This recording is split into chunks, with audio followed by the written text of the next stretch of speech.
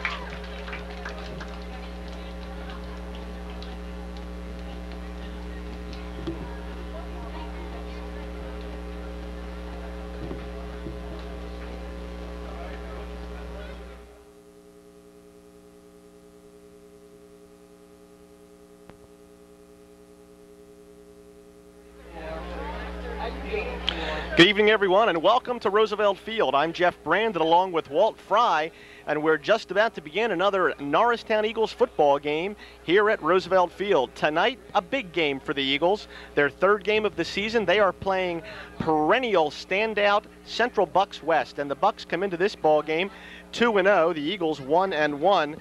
And Walt, boy, I tell you, just looking at some of the figures, the size of some of these Bucks players is just unbelievable. Yeah, well, Jeff, that's the one thing they always bring to the table is that good size. Obviously, they're well coached and well disciplined and very talented, but they always just have the natural size. And the scary part of it is their coach says they're not even as big as Abington, who beat up Norristown last week. Wow. Well, I'll tell you, Norristown really outplayed last week by the Ghosts of Abington in what was certainly considered an upset. Abington played an absolutely flawless game, however, took it to the Eagles. That was the Eagles' first league game of the season after a non-league victory in their first game against Westchester Henderson. So the Eagles with a big test early on here in this season, and the Bucks handily defeated Cumberland Valley and a perennially tough team in Pennsbury, and the Bucks just manhandled Pennsbury. Yeah, that's for sure. It was a 30-6 blowout, and the Bucks were just looked like they were in mid-season form already as they came out and just did anything that they wanted to. So their offense is really clicking this year as they return a lot of starters, and their defense has certainly improved over what they thought it would be. And folks, as you take a look and see the captains come off the field, the Eagles win the toss. They will be defending the end zone to the left of your screen, and they will be receiving. The Eagles, of course, in their all-blue uniforms with the white numbers. The Bucks with the white jerseys, black trousers, yellow helmets. And Mike Pettin, the head coach for the Bucks, Walt, his 30th season at the helm of this unbelievable dynasty in high school football. Well, it's to the point of being a legend now, Jeff. I mean, he every year comes out and has a tremendous program, and now he has kids who, even though he is a tremendous coach with a military background and coaches with a tremendous amount of discipline, now he has kids who wouldn't dare disrespect him just because of his legendary status out in Bucks County and really state and nationwide. So that just helps to build on his program as it helps to Roger Grove to have his experience and reputation. But yeah, Mike Pettin is certainly one of the best around and always carries his team up to the top. This year to start out, #2 in the state, so they're right back home where they belong. Of course, not quite the drama that we had for this matchup last year out in Doylestown when Norristown had entered the season a preseason #1 ranking in some polls. Many people picking the Eagles to become state champions. That obviously wasn't to be, as the Eagles finished 6-4 last season. The Bucks, however, did go on to make the playoffs, finished 10-2, losing in the district championships to Plymouth Whitemarsh. But boy, last year coming into that ball game, we thought we were going to have quite an affair, and really, except for one big Damon Carroll kick return, it was all Central Bucks West, and they've got a large segment of that same squad returning this year. That's for sure, and the difference is Central Bucks West every year expects to be there. Norristown, whereas some years they may have the talent to do it, doesn't necessarily expect to be there every year despite their preseason rankings. And that's really the differences in these two programs right now. Not necessarily these teams this year, but just the programs in general. And it's something that Norristown obviously hopes to attain and hopefully will at some day. So back deep for the Eagles, they'll have 3 players: DeAndre Baker, #15, Lofton Thompson, #3, and Desmond Wright, #4. Doing the kicking chores for the Bucks. We'll get you that number in just a moment. Looks like #15, Steve Patterson. So we're ready to start here. It's a beautiful night. We've got cloudy skies, but really no threat of rain. It's a nice, cool evening, and we're underway. The kick is low. It's hit by one of the up men, taken by James Kelly at about the 25-yard line. Check that, make it to 30, and really no gain from Kelly as he tries to run side to side. Good downfield coverage. And Walt, a strategy that we saw last week, repeated here by the Bucks. Abington would not kick deep last year, and now they've elected to go with the same kicking pattern here. Yeah, there's no reason to change based on the films that you saw. So coming out for Norristown, it'll be #5, Frank DeMedio starting at quarterback this week, in place of #1, John McClure, who finished up against Westchester Henderson and played the whole game against the Abington Ghosts. So the Eagles have the ball 1st and 10 from their own 28-yard line. DeMedio with the quick handoff to Thompson. Good for several yards. He plunges out to about the 32-yard line before he's dropped by the Bucks line. And it's going to take a huge effort from that Norristown offensive line tonight. That line, tackle Al Zone. The tackle on the other side, #71, Eric Schrader. The guards are James Burrell and Nick Talone. The center is Brian Webster. In the backfield with DeMedio tonight will be Lofton Thompson, #3, and James Kelly, the fullback, #33. Wide receivers, #15, the playmaker, DeAndre Baker, and #11, Jimmy Zitzer. Those receivers are split right now. Baker to the bottom of your screen. DeMedio with a long count. Goes up top, looks inside, and he's quickly dropped for a loss in the first sack of the ball game. DeMedio tried to go to his left there, Walt. I don't think he could see the receiver. There was a big Buck player right in his face. Yeah, well, that's the one thing you lose a little bit with DeMedio is a little bit of that mobility that we saw McClure demonstrate last week. DeMedio does come from the left side, though, so a little bit of difference for the line and the receivers and everybody. But he's going to have to avoid stepping up in that pocket at 5'11" with only a 3-step drop because the Central Bucks West defenders are going to be right on top of him. Well, brings up 3rd and 10 as there was a 3-yard loss on that last play, negating the gain on 1st down. 3rd and 10 for the Eagles. They put Baker in the slot. This time they pitch to the short side to Thompson. He looks to turn the corner, but nothing doing. 4 guys in on the tackle there for the Bucks. Call it a gain of a yard, and the Eagles will be faced with an early 4th down, and they will be punting. Right, when you see those 4 guys getting down that line that quickly, and a lot of them being defensive linemen, that means that the Norristown line didn't hold them off on that play. And when you come to the short side of the field, you need to seal off a little bit, and that time Central Bucks West pursued well. Doing the punting chores, #30, Will Gant, 1 back deep for the Bucks. That's #21, Charles Keller. Gant has the ball, plenty of time, a nice high kick. It's rather short, though, and we have it accepted at about the 44-yard line, and I thought I saw a wave for the fair catch there, and it looked like that gentleman wanted to start with the ball. Yeah, he certainly fooled DeAndre Baker. DeAndre Baker thought he saw a wave, and then all of a sudden the receiver started to take off on him. But Central Bucks West will start right there with good field position at the 45. And an experienced fellow at the helm for the Bucks offense, Walt, in number 7, Travis Blomgren, joined in the backfield by 2 standouts, number 34, Dave Armstrong, who is just a bull, and Dennis Cliggett, number 21. First down, Blomgren off the right side, follows Armstrong, good for about 6 yards on the carry. And don't think that's rare or some early game trickery. Blomgren will run the ball and run it a lot. Armstrong's his big horse, 6'3", 255, only a junior, and Cliggett's a guy they'll send at you to mix it up a little bit with some speed. But Blomgren's certainly an extremely mobile quarterback. He can run as well, but they have 3 guys out there who can take it a long way on you in that backfield. In fact, I believe Blomgren actually might have led the squad in running last year. He certainly had more than 500 yards on the ground in addition to over 700 yards passing. This time straight up the middle to Cliggett, and that's going to be close to a first down.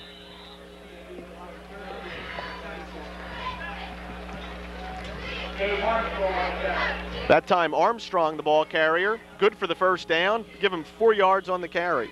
Yeah, Blomgren was their leading rusher in carries and yards last year, but you can tell that he was grinding it out. Not just a guy who's going to trick you. Only 3.9 yards a carry, which isn't quite so good for that Central Bucks West offense. But with Dave Armstrong hurt a little bit, Blomgren carried the load at 127 carries last year.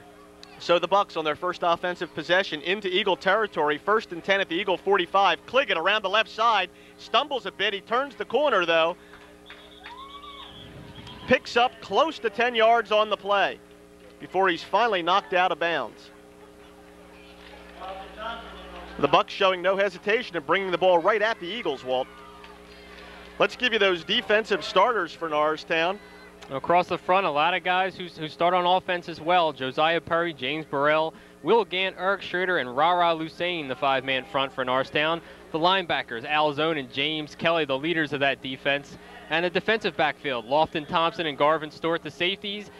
DeAndre Baker and number 4, Desmond Wright on the corners. They go to Cliggett off the right side. Plenty of room into the secondary. He's upended. Nice tackle that time by number 10, Garvin Stewart. But you've got problems when your safety's making open field tackles, Walt. Yeah, that's right. We saw the safeties making a lot of tackles last week against Abington. And I mean, you've got Todd Ryan at 6 feet 225. You've got Adam Domerad at 6'2", 255. Guys like that leading the Central Bucks West attack. When they run that power sweep, there's a lot of room out in front for the running backs. Another big gain, 15 yards it looked like on that last carry. 1st and 10 from the Eagle 20. Cliggett to the right side. Again, he gets to the corner. Baker pulls him down, but he's inside the 10-yard line. Good for another first down, and they are just tearing up the turf here at Roosevelt Field. It's a shame because the field looks so nice this year. Yeah, it's in very good condition right now, especially with a lot of the rain that we've had. But you don't see a team try, let alone succeed at getting outside on many Norristown defenses. And that's a credit to the Central Bucks West line and their players for being able to turn that corner so well with just disciplined running plays and a lot of power. You're absolutely right, and with 7:40 to play here in this first quarter, the Bucks are marching handily. They have 1st and goal from the Eagle 5-yard line. They go inside this time. Cliggett actually turns it outside, then turns it upfield, squares the shoulders, and waltzes into the end zone for a 5-yard touchdown. Boy, that only took about the blink of an eye to pound the ball inside. And Walt, I guess this is what we were afraid of, and the unbelievable size of the Bucks just opening up huge holes for their backfield. Yeah, well, Norristown needs to prove at some point this season that they can stop the run, and so far they really haven't. They've given up 467 yards just in 2 games this year, so really being run on a lot, and so far nobody's seen any reason to do anything else. The set is down, the kick is up, and the extra point is good. Nailed handily that time by number 15, Steve Patterson. So the Bucks out to an early 7-0 lead, 7:30 to play here in the first quarter. And Walt, the Eagles are going to have to do something creative here tonight because they're going to have a tough time winning the battle of the trenches. Yeah, I'm sorry. It's up to the coaching staff really to come up with some sort of scheme. We mentioned that they have a lot of guys going both ways, but even if they didn't, they're just smaller than a lot of the teams that they're going to play. And if you go straight with a 5-man front against teams like Abington, Central Bucks West, big teams like Council Rock and Central Bucks East, it's just not going to work. You're not going to be successful at stopping the run, and that's what this conference and really most of high school football is built around. So it's going to take some sort of scheme, maybe tightening Zone and Kelly up to make a 7-man front and filling those gaps.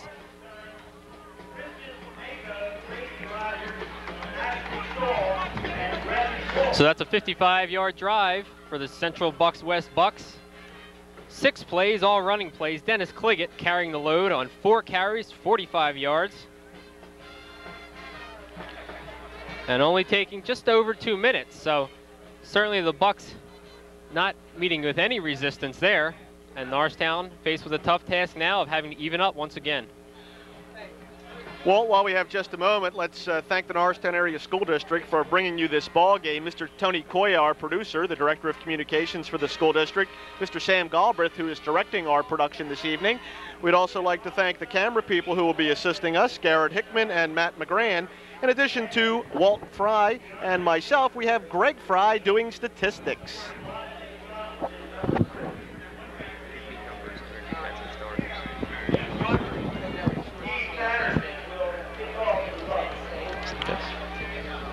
So Patterson, after nailing that extra point, will attempt probably another short kick from the Bucks. Eagles have the same setup here with Thompson, Wright, and Baker back. There it is, the short kick. It's going to have to be fielded quickly. I'll tell you, the Bucks were right on that ball, and that was one of the Norristown up men who actually came back to make that play. Yeah, they put that one right in no man's land, right in the middle of the first 2 lines of Norristown's kick return team. So Norristown is getting good field position, but not being able to get any returns going by virtue of the short kick. So the Eagles have relatively good field position, taking over at their own 32-yard line. Again, it'll be Baker and Zitzer split wide. Kelly, the lone back. Thompson lined up in the slot. This time, the handoff goes off the right side to Kelly, and there was nothing doing there. Loss of a yard. Well, I tell you, the Eagles can't even get the ball back to the line of scrimmage here.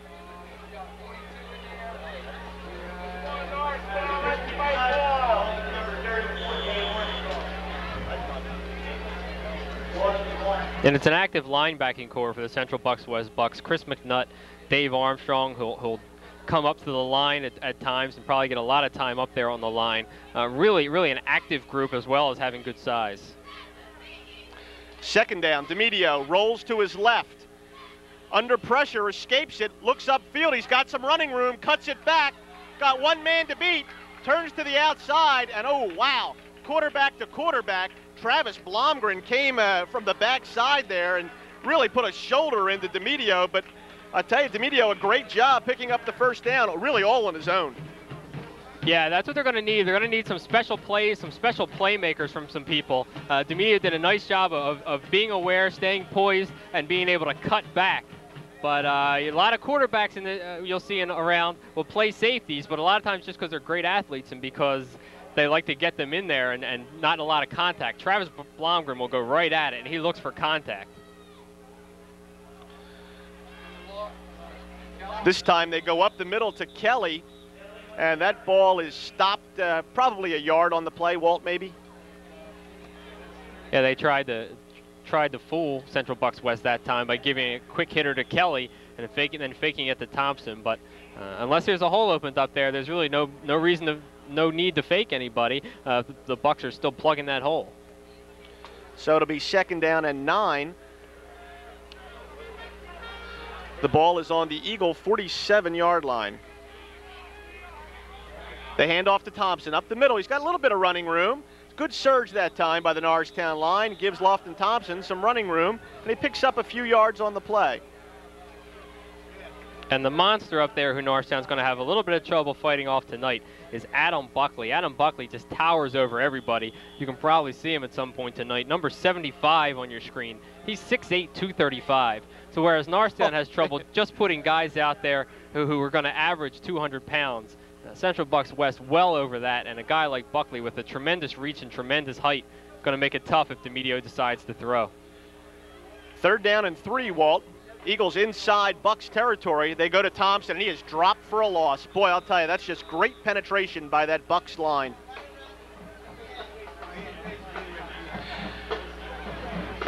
Loss of a yard on the play brings up 4th and 4 for Norristown, and here comes Gant in the punt.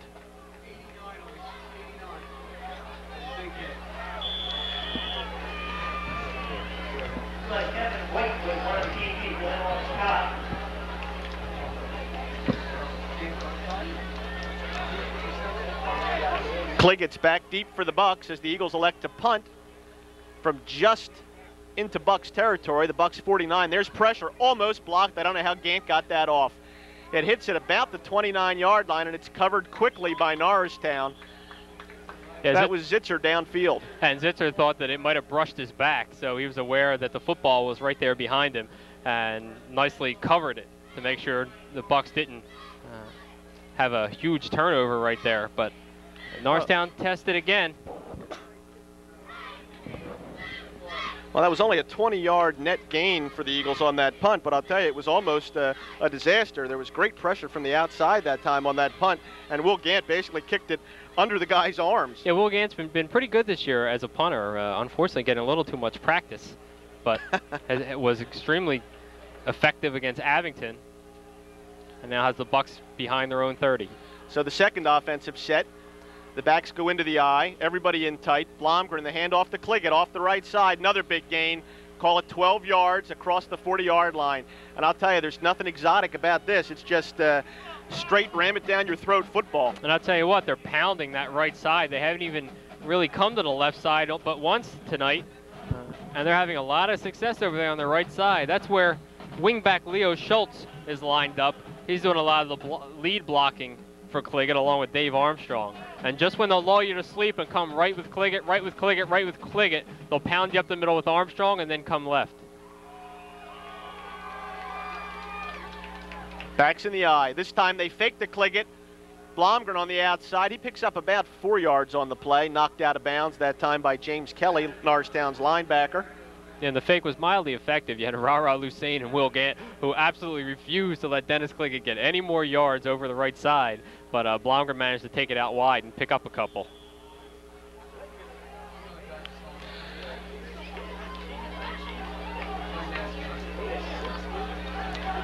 Second and a long 5, probably about 4.5 yards on that last pickup. The Bucks at their own 45-yard line. Blomgren out of the eye, goes to Cliggett off the left side. First down, he's got more. He's going to have to get stopped. No, I don't think so. Looks like a touchdown. Dennis Cliggett, 50 yards for a touchdown. And boy, can this team play some ball. That's for sure. There's really no stop in their running game right now. And that's what I said. They're going to go right to the short side and keep it over there. And just when they think they have that left side opened up, here they come. And you had one man over in the corner, the only man who had a shot to get him. And he slipped right inside the corner with a good block from his receiver, and Cliggett was gone. Well, I'll tell you what, Garvin Stewart, the safety on the outside there, is the guy who had to get Cliggett. He was the last recourse. But did you see James Burrell, down lineman for Norristown?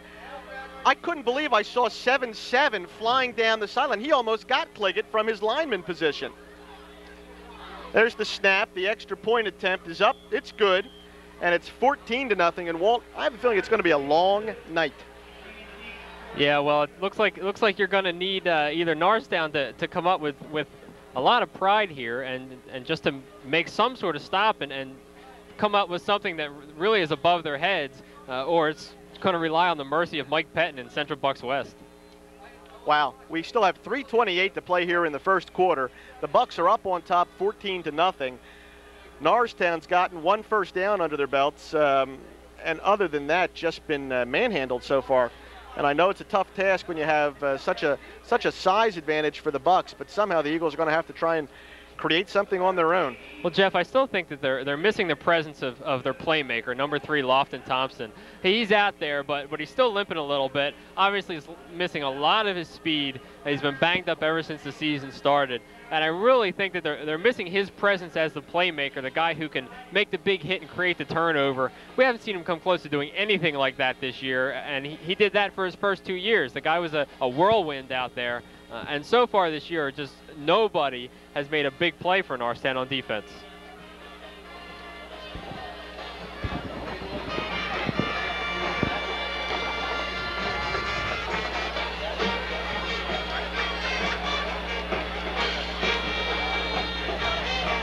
So that one's a 3-play drive, and that's all Dennis Cliggett. We're getting smaller now. They halved the number of plays that time.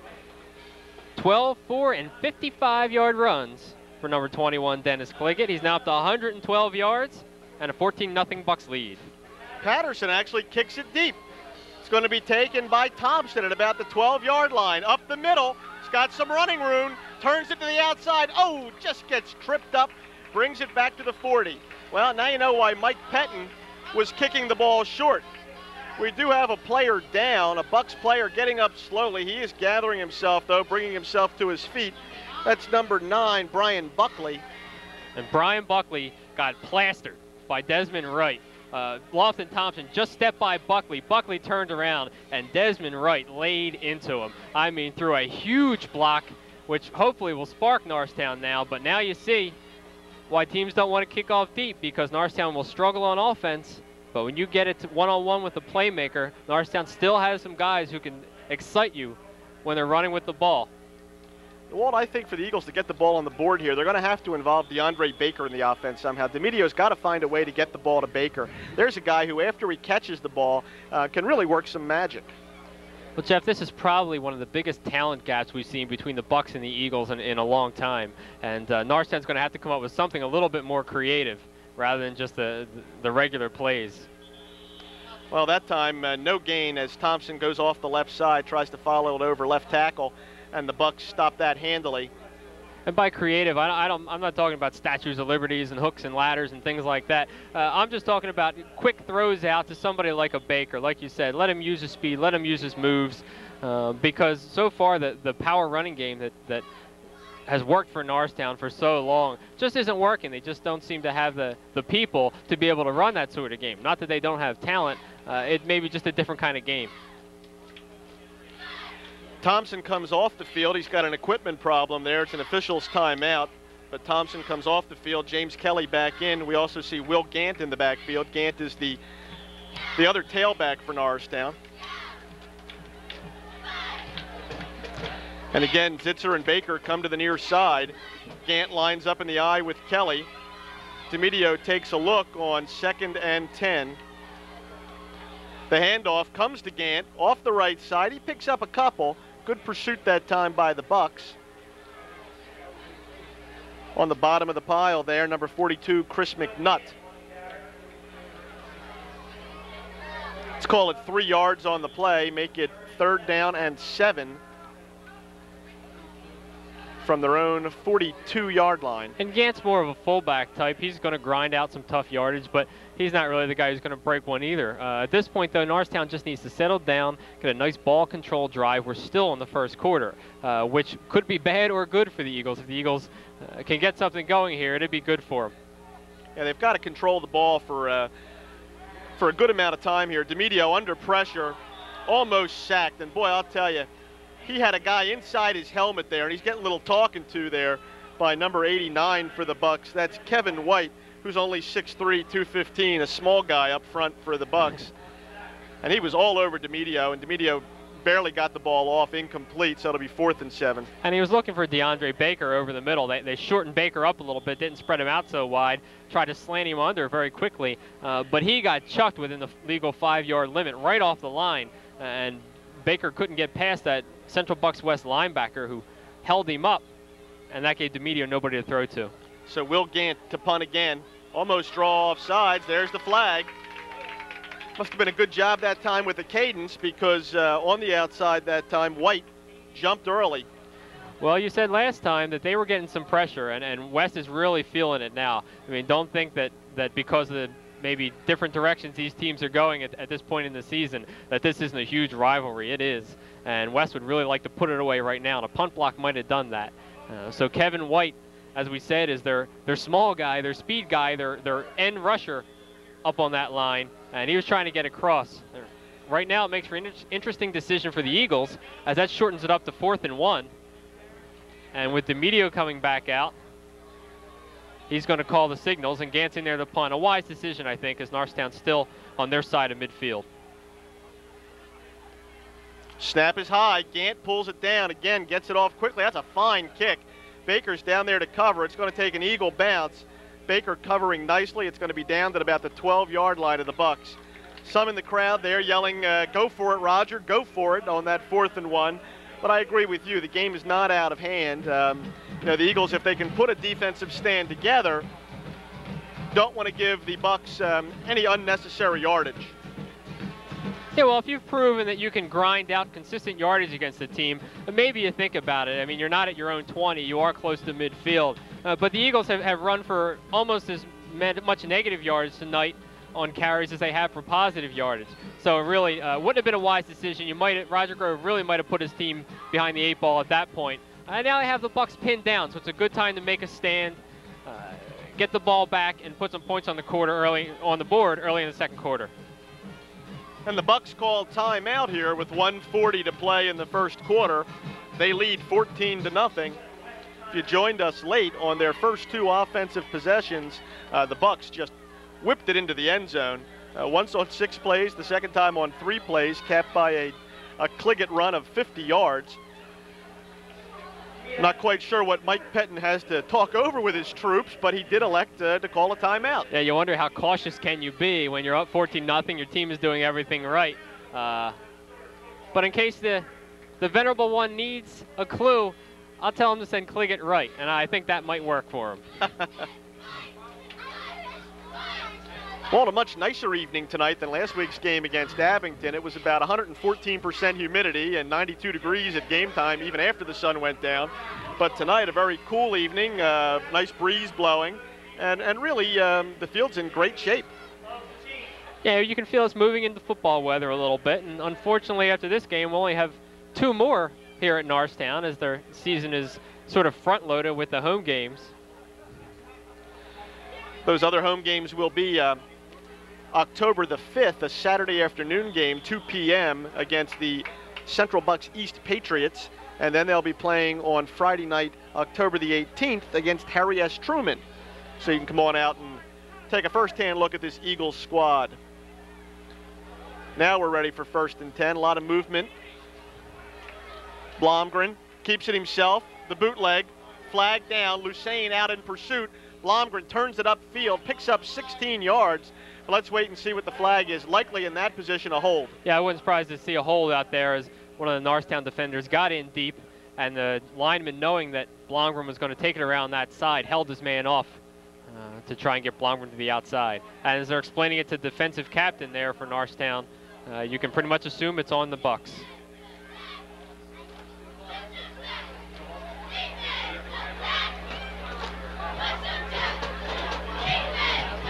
And it looks like Norristown will push them back. That's Al Zone, the defensive captain, out there discussing with the referee, and that's the call. It's holding.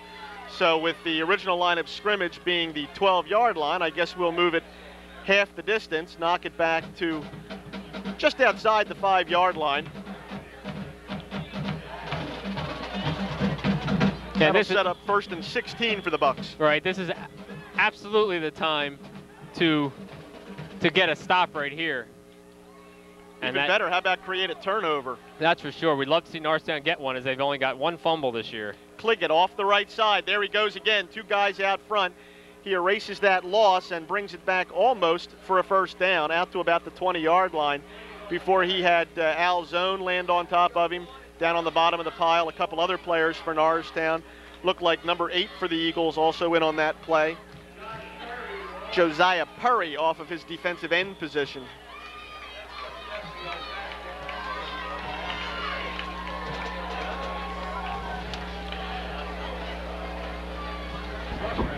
We see number 73, Doug White, just came to the sideline for the Eagles. Roger Grove trying to use some bigger linemen there. There's a good play. Cliggett stopped in the backfield, but I tell you, did a great job of maintaining his balance. Looked like Will Gant in on the penetration, but Cliggett somehow managed to keep that knee up and get the first down, it looks like. Yeah, Gant and Lucene are the penetrators on that Eagle defensive front.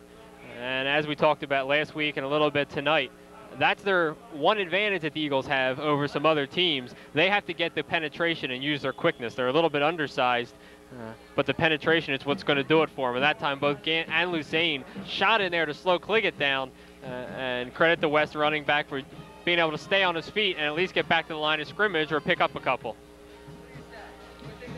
And we won't have another play here in this first quarter as the clock just winds down to 0. So that's the end of 12 minutes of play. The Bucks doing a little bit better than a point a minute at 14. The Eagles 0. So we'll travel downfield. The Bucks will have first and 10 from their own 22-yard line, and they'll be moving left to right now. And around Suburban 1 National, 3 games tonight out of the 10 teams in this conference. Aside from the action here at Norristown's Roosevelt Field, we have Ben Salem visiting the North Penn Knights, who are 0-1 after a tremendous season last year, and the Pennsbury Falcons at Central Bucks East, so Doylestown's War Memorial Field. Seeing some action tonight with the Bucks down here, and the Patriots of CB East probably co-favorites along with the Bucks, although the Bucks are certainly much higher regarded.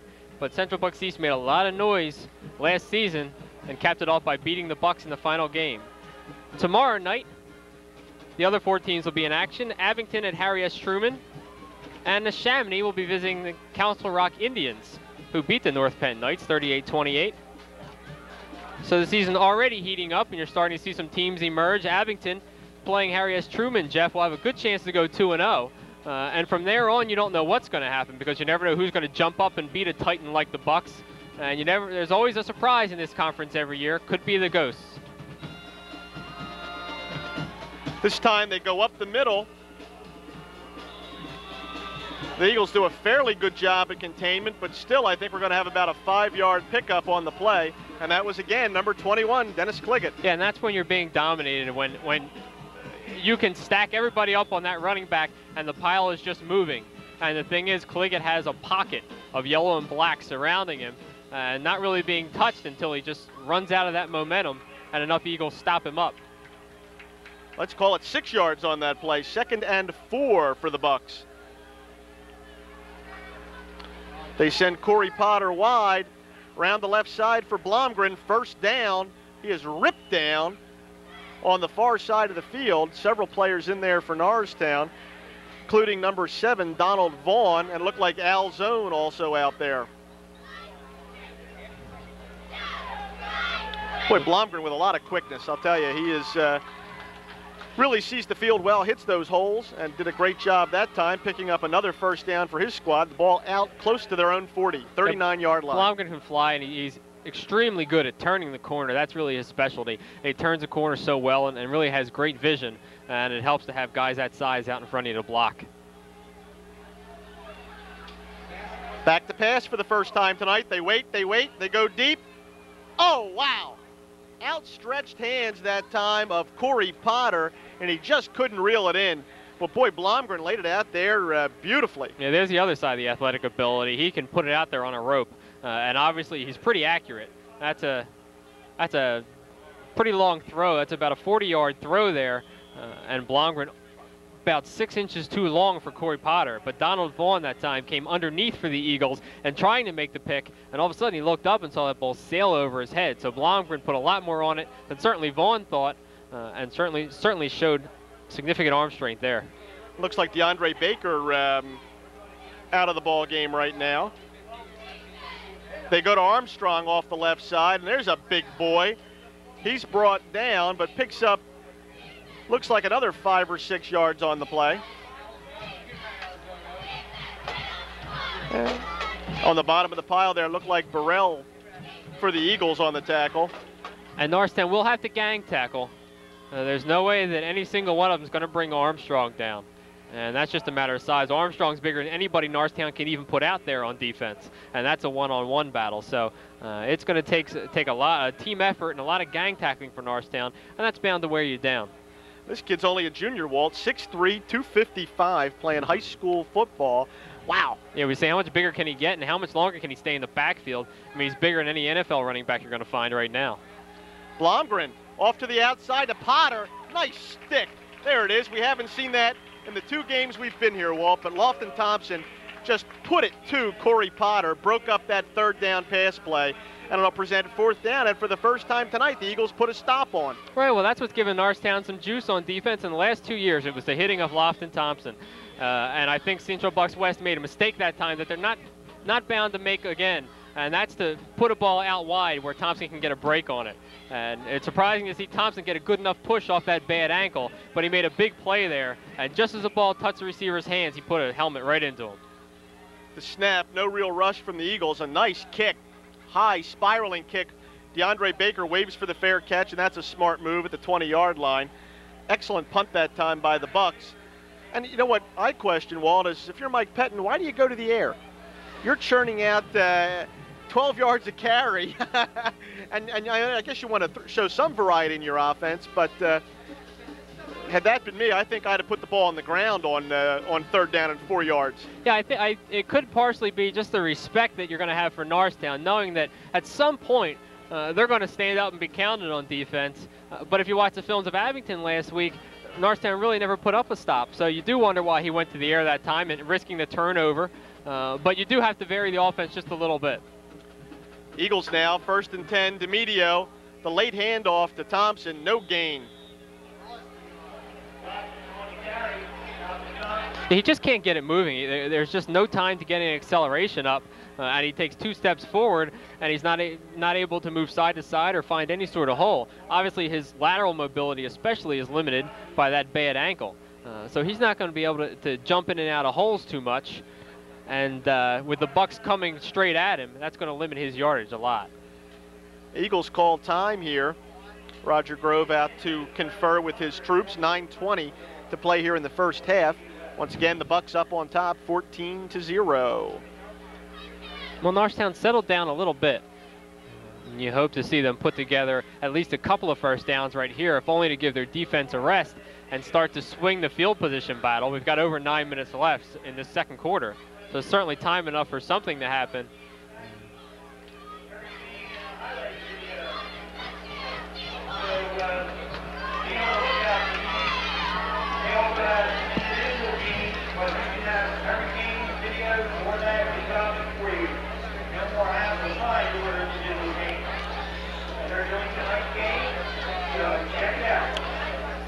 Walt, after this game here against the Bucks, the Eagles are going to be away for 2 weeks at Ben Salem and then at Neshaminy, home against Central Bucks East, as we mentioned, then away against the Rock, home at Truman. They finish up with 2 more tough games at Pennsbury and then again at North Penn.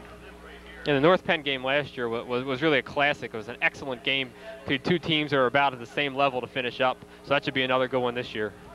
The back's in the eye. DeMedio, same play to Thompson, and pretty much the same result. They pick up about 2 yards on the play. And that's one active defender right there, Paul Picciotti for the Bucks. He's a roaming linebacker, and he's really everywhere. He was the one who pursued Thompson to the outside that time. As Thompson tried to bounce outside, he's met with no room in the middle so far tonight. So he tried to find some room to the outside, and Picciotti got out there to meet him. So it's 3rd and 9 for the Eagles. Ball at their own 23-yard line. This time they line up Gant and Thompson in the backfield. Little play action. There's the pressure. DeMedio steps up. He's got time. Overthrows DeAndre Baker. That was tough, Walt. You had 3 guys out in the pattern and 5 guys out in coverage, and those receivers were fairly tightly clustered. DeMedio slipped that 1 tackle from the outside from Kevin White, but yeah, the shame of it is if he brings that ball in a little bit and puts a little more down the sideline, the receiver's got a chance at it because he did have a step on the defender. But McClure was just trying to step up into the pocket there, and a nice job of really keeping himself settled enough to throw it, but still overthrew it and maybe threw it a little bit early. Gant in the punt.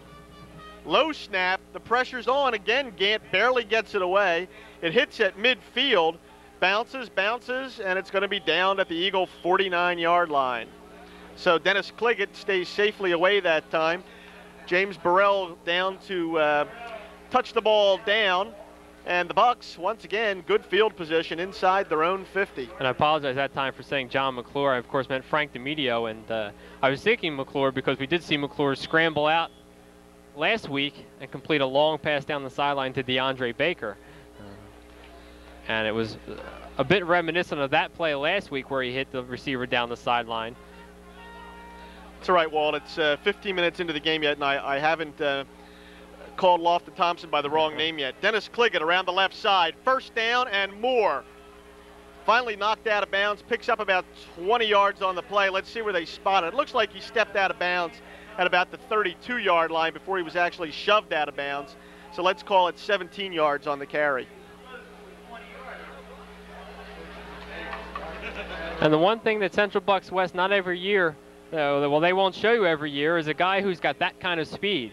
And when you have that sort of versatility, if you get a small team, they can run Armstrong. Tonight, they're against a small Norristown team. They're really running Cliggett well. That's what makes them so tough to stop, is that they can throw a lot of things at you and obviously can go up in the air with Blomgren as well. Blomgren looks to pass. Little play action. He's got men out front. He's got a man open. The pass is up. Touchdown. Boy, I'll tell you, Travis Blomgren, what a great job. Let's give the credit all the way around. Super job by the line. Plenty of protection. The receiver that time, Clicker Fabian. Great football name. Clicker for the touchdown. So a 32-yard strike from Blomgren to Fabian. Frankie Avalon was open, but he saw Fabian in the end zone, so he went to him.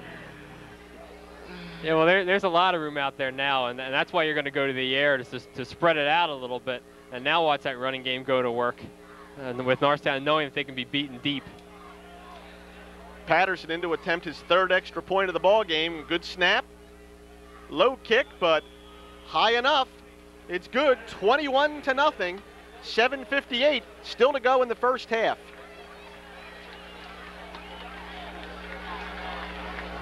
So timeout on the field, and the Eagles will once again try and regroup. But I tell you, what an impressive offense for this this Bucs squad. Yeah. I mean, they're just running it down the Eagles' throats, but yet they go upstairs like that. Blomgren, little play action. He had two big guys out in front of him. There was no Eagle near him. He just laid it into Clicker Fabian's hands. And the motto for that touchdown drive, it's quicker with Clicker. That time only 2 plays. 17 yards left to Cliggett. 32 yards, Clicker Fabian into the corner of the end zone. Blomgren with plenty of time and plenty of protection on the rollout.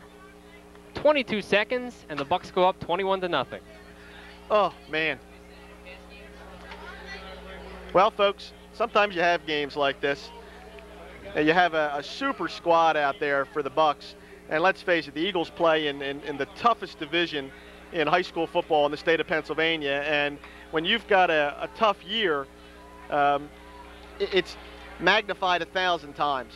Yeah, absolutely. If you drop off at all in talent level, there are a lot of teams back there waiting to bite you, and a lot of teams up top who are just waiting to beat on you.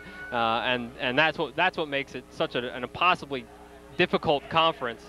But it challenges you, and it keeps you up, and it challenges you to want to have a really good program, because you know you have to, or else on some nights like this, you're going to come out and be embarrassed. My only question now is, how did Pennsbury keep him to 30?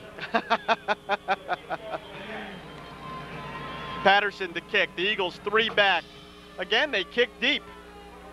This time it's taken by Desmond Wright at about the 10-yard line. He brings it straight up the middle, brings it back to about the 26-yard line where he's dropped. So the Eagles will have 1st and 10 from their own 26.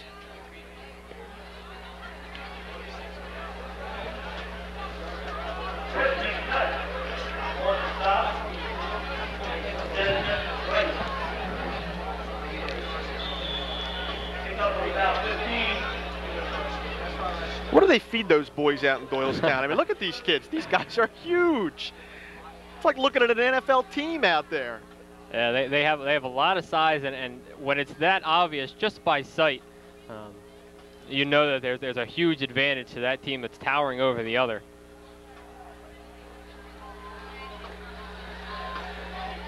The Eagles 1st and 10. Will Gant comes in motion. It's a new set. The pitch, Gant out front, the block for Thompson, and there it worked. Lofton good run that time. The best offensive play of the game for Norristown. They pick up 14 yards, and they put Will Gant out in front to block for his backfield mate, Lofton Thompson. Yeah, well, that's a real efficient play, a real nice, clean play. You bring Gant across. As we said, Gant's more the fullback type. So you bring him across for Thompson, and you get Thompson to the outside where he can work a little bit by giving him the lateral pitch right across the line. And instead of pounding him into that line and making him take more of a beating than necessary, you pitch out to him and let him swing a little bit. Now maybe you incorporate a little bit of short passing in, and that'll open up the middle a little bit for your running game. Eagles 1st and 10 from their own 40-yard line. Same set. Gant comes. Thompson follows. And he's going to get about 5 yards on the play. Well, that's what we saw last year from Lofton Thompson, whereas Damon Carroll was the slasher and would burst through holes. Lofton Thompson just picks his way along, and you never really see him take off and shoot through any holes, but he picks his way, and before you know it, he's got 6-7 yards. And that's how he ground out so many yards and had a huge yards per carry average, because he just didn't lose yards once he got going forward.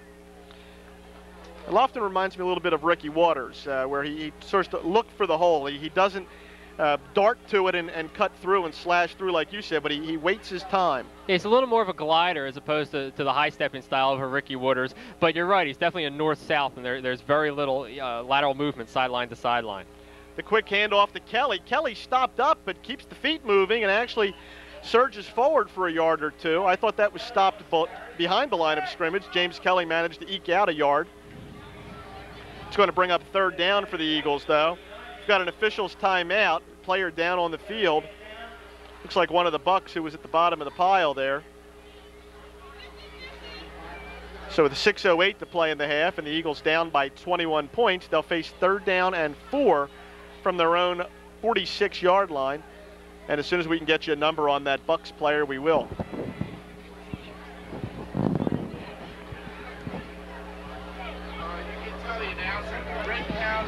High school football team is here, and Coach Monaco is here with us. Hello. And Coach Roger Grove is really trying to keep his troops fresh. Is rotating number 61, Greg DeLucia, in there at offensive line to try and keep some of those offensive linemen fresh as Norristown's beginning to move the ball a little bit. That was a good year. You sound like a Norristown educated boy. What the good you had when I was born? Walt, there's a good crowd here tonight at Roosevelt Field. A few more folks than we saw for that rain-delayed event against Abington last week, and certainly not bad for a Thursday night game. No, it's not something you put it on your schedule at the beginning of the year, a Thursday night game, but when you see it's Central Bucks West, you make some exceptions, and they have a decent crowd across the way as well. Number 42, Chris McNutt, leaving the field under his own power, just dazed a little bit, I'm guessing. He looks to be okay.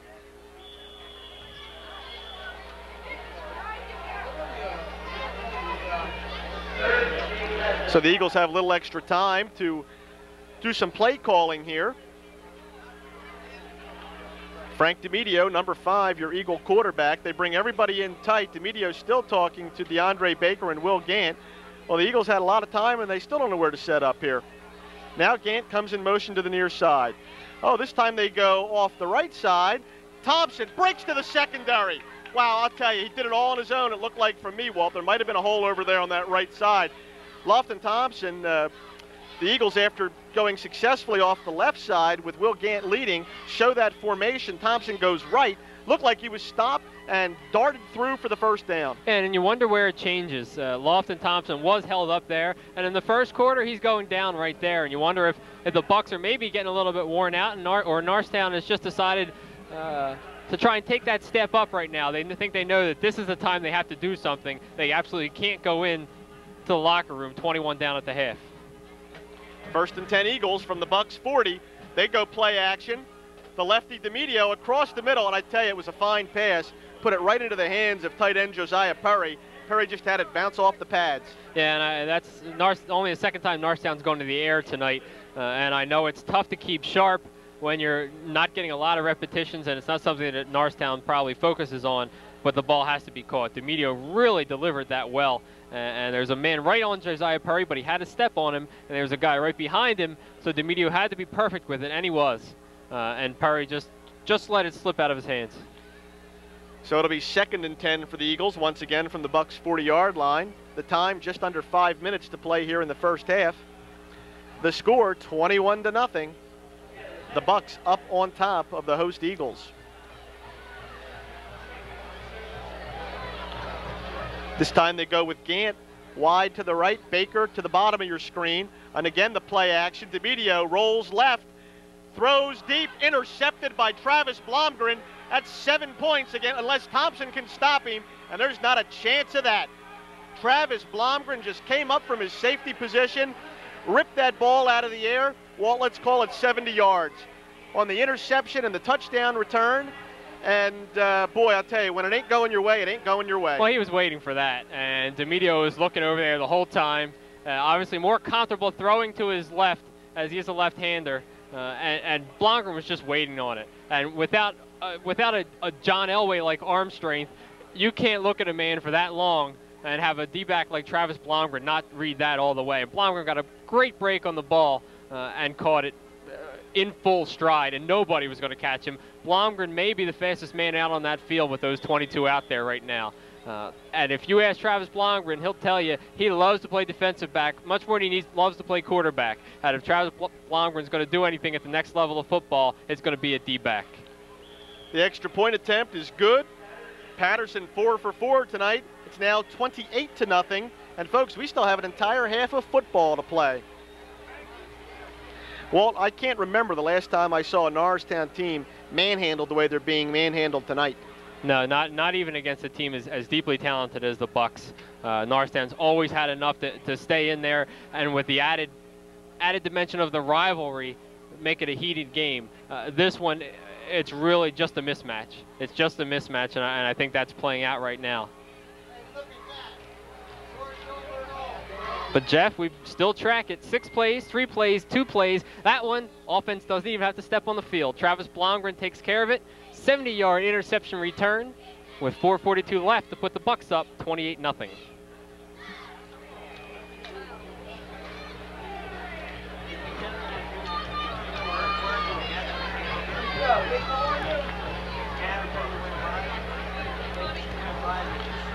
And again, while we have a lull in the game, we've certainly had a fair number of stoppages for the exchange of the ball. We again want to thank the Norristown Area School District for bringing you this ball game on their cable access channel. Mr. Tony Koya, the Director of Communications, our producer. Mr. Sam Galbraith, who is directing tonight's show, ably assisted by our cameramen, Garrett Hickman and Matt McGran.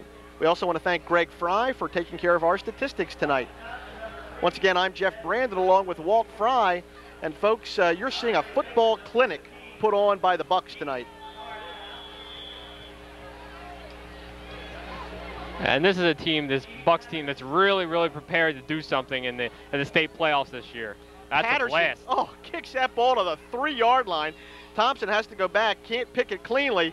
Picks his way through, breaks 3 tackles, turns to the outside, and he is ripped to the ground by number 89, White. And I'll tell you, great job that time by Lofton. That ball was kicked so deep, I don't think even he could believe it. He finally picked it at about the 2-3 yard line. Did a great job getting it back to where he did. Yeah, and you know, Jeff, he doesn't have the blazing speed that's just going to dazzle you, but he's got enough speed, and he just doesn't have it right now with that bad leg. That time, White, who's a 6'3" defensive tackle, ran him down, and that's not going to happen. As talented as White is, that's not going to happen in a normal situation. But Lawson Thompson just doesn't have the explosion, and he's really gutting it out, and he's still being the man for Norristown and still trying to make the plays on defense. So really just a gutsy effort, but it's really limited Norristown and what they can do. The Eagles take over on their own 28-yard line. DeMedio with the quick pitch to Gant. They go off the left side. Gant turns the corner. He's grabbed by the jersey and dragged down. But a good job that time by Will Gant. On the outside, it looked like it was Corey Banning, the tackler, who had Will Gant by the jersey and just held on for dear life. Yeah, well, finally, Norristown got a size advantage there. It was the 185-pound cornerback Banning who was hanging on for dear life, as you said, on the 200-pound Gant's jersey. And Gant nicely turned the corner that time. I thought he was going to be stopped there, but he nicely turned the corner, and once he got going forward, all Banning could do was hold on and let his weight drag Gant down.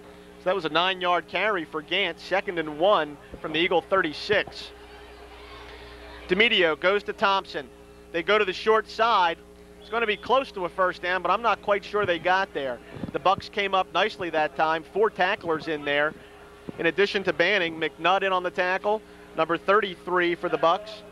Paul Picchiotti also there. And right now there are a lot of Norristown offensive linemen following the play, and that's a sign that they're really not holding the West defenders up at all. The officials call time. They're going to bring the chains all the way across the field and take a measurement.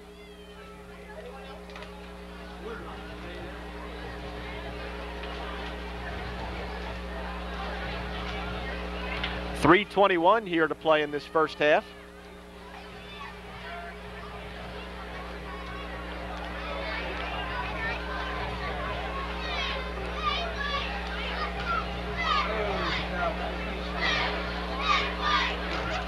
Well, Norristown came up just a little bit short on that one, so they'll have a 3rd and short to grind out for the first down and try and keep their drive going.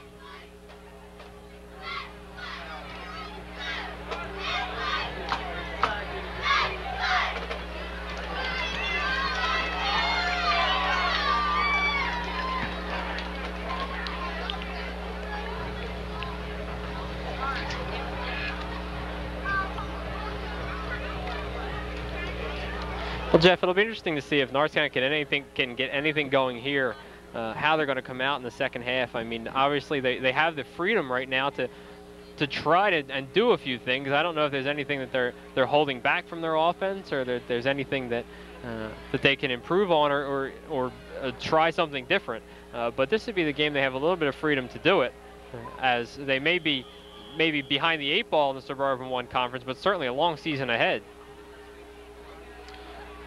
Looks like on the keeper that time, DeMedio surges forward, and he's got the first down very easily. Picks up 2 yards on the play, and that's a nice charge ahead that time by the interior line for the Eagles. And that's nice to build a little confidence. It seems like nothing, as it's only less than a yard, but with the way it's been going tonight, it's a little bit of a confidence builder when you can grind out that first down with a straight power game. So the Eagles put up another first down here. They've got the ball at their 38-yard line. Zitzer and Baker are wide. They go on the quick handoff to Kelly, and he gets back to the line of scrimmage. There's a flag down on the far side of the field.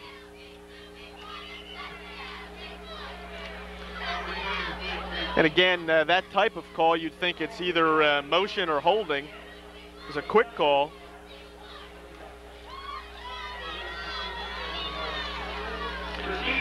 And that's what it is, Walt. Illegal procedure called against the Eagles. Was the judge on the far side of the field who threw the flag. So that'll knock Norristown back 5 yards. No, I stand corrected. Mike Pettin says, well, I stopped you guys. I'll take the loss of down. There was no gain on the play, so rather than move the Eagles back 5 yards, he elects to accept that last play, which was a good defensive play by his squad, and make it 2nd and 10 rather than 1st and 15. Yeah, and he could be thinking about trying to get this ball back as well. West has 2 of their timeouts still remaining if they'd want to put any more points on the board here. We're winding down to 2 minutes, but they could wind up with good field position if they could stop Norristown from another first down. DeMedio, straight drop, over the middle, has Josiah Perry open. It was a nice pass. Perry tried to one-hand it there. Had a chance at it, and he knows it, but it was a tough ball to catch. Well, it was a tough ball to catch, but one that maybe could have been caught with 2 hands. But you can't fault DeMedio, because if he throws that any lower, it's picked or at the very least deflected. So maybe a play that just wasn't meant to be, but DeMedio couldn't have really put that anywhere else than where he put it. Interesting to see a left-handed quarterback, not something you see very often, although we've seen him in the past here for Norristown.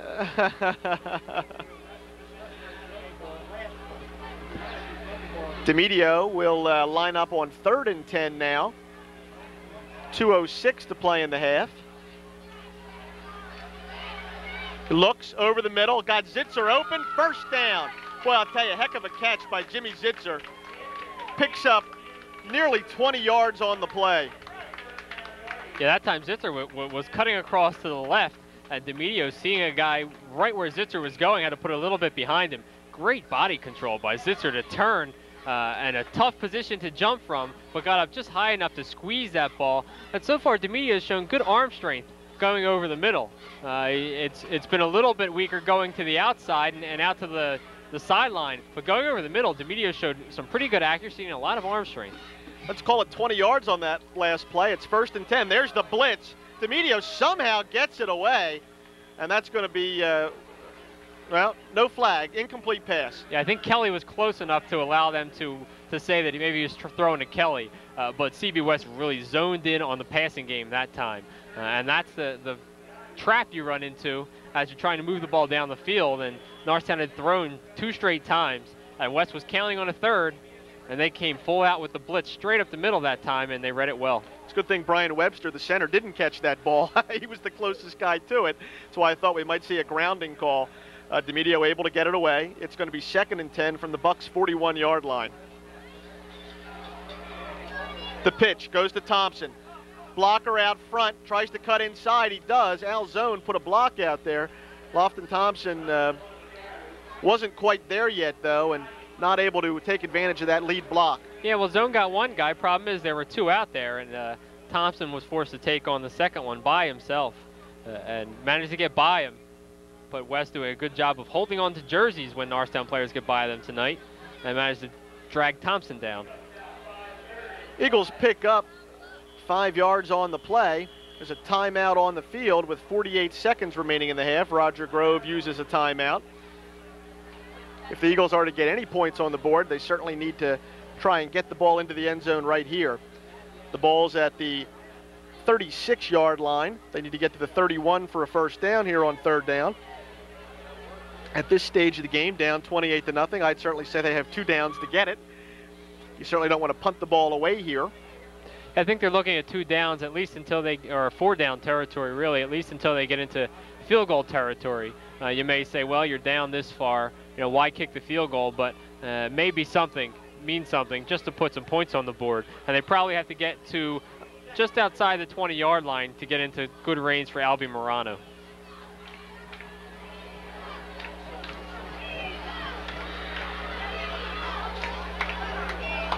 It's good to see the Eagles put together a few first downs, though. The way this game had been going, it was darn near demoralizing, and for them to at least get their offense in some kind of a sync is good to see. Well, they really did even hit their stride against Abington last week. Just a couple of big plays, and actually a couple of big plays against Westchester Henderson accounted for all their points. You had a over 60-yard return by DeAndre Baker for a touchdown, and then an over 60-yard pass to DeAndre Baker for a touchdown. So as you said, Jeff, they need to get him involved. Obviously, he's their playmaker, and obviously they're going to have to do things in huge chunks of yardage this year with the offense that they have. So Roger Grove comes off the field after chatting with his offense. Zitzer now at the bottom of your screen. Baker wide to the right. The backs are split. DeMedio, quick count. They pitch to Thompson, halfback option, and he is buried. Boy, I'll tell you, that's an incomplete pass. And Dave Armstrong already had his arms wrapped around Lofton by the time he got that ball into the air. Yeah, well, on that play, when you pitch the ball, you really have to get your running back out wide. They pitched, and West just played it like a sweep, and they just came hard at Thompson, and that really gave him no time to get out there and set up to throw the ball. And the last thing you want to do is throw when you're off balance, because that could lead to another turnover, and with nobody out there, possibly another touchdown for the Bucks. So you really have to be careful on that play. That's why a lot of times you'll see him split out a guy wide and throw it to him out there. That time the pitch just didn't get Thompson far enough outside to have enough time to throw the ball. So we have 4th and 5 for the Eagles. Once again, Zitzer and Baker are split. Thompson and Kelly in the backfield. Little confusion there, but they set. DeMedio steps up over the middle to Zitzer. Jimmy Zitzer has it, hit him in the hands. Ball is a little bit low, but that ball was certainly catchable. Again, you can't fault Frank DeMedio. Zitzer cutting in from the left sideline, and that's going to be a turnover on downs. The Bucks will take over with 33 seconds remaining in the half. Yeah, DeMedio's gone to the air 8 times tonight, and probably he's 1 for 8, but probably 3 others should have been caught. and obviously you have to execute perfectly to even stay in a game with the Bucks, let alone beat them. And Norristown's dropped now 3 passes that were probably catchable. And you know, you don't know what kind of effect it has being down 28-0 already. I'm sure it's really demoralizing at this point to be beaten up like that, and you lose your concentration a little bit.